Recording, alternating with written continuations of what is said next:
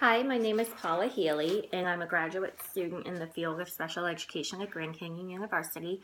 And today I'm going to talk about the dispositions I feel that I already possess that are going to make me a successful teacher. And the first of those is I truly believe that all students can learn. I also recognize that all students learn in different ways. Their brains are wired differently, and what works for one student might not necessarily work for another student. So it's also up to me to decipher what strategies I'm going to bring into the classroom so that all of my students can be successful.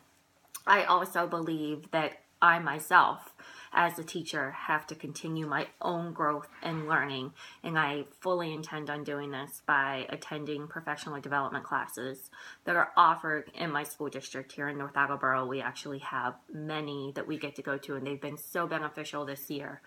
I also believe I need to reflect upon my own practices.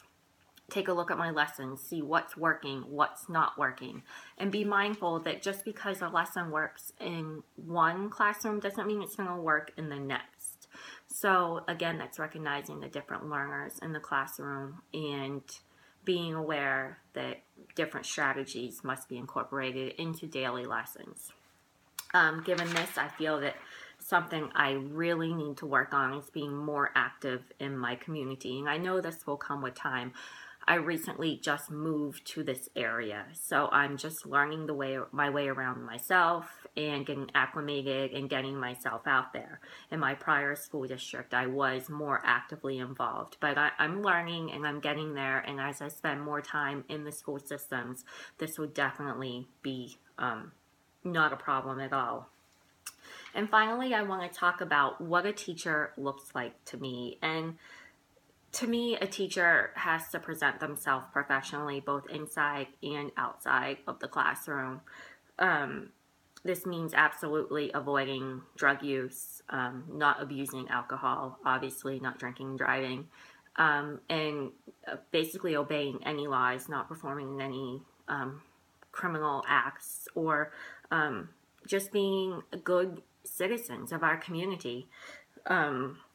Basic ethical standards must always be at play. Respecting others, respecting other people's property, obeying laws.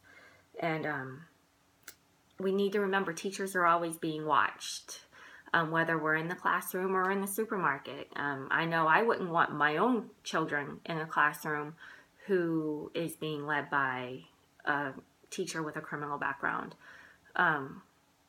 We just always need to be mindful and need to represent ourselves in a positive manner. We are role models for these kids, and it's our job to maintain that status and produce our next society of learners. So thank you very much.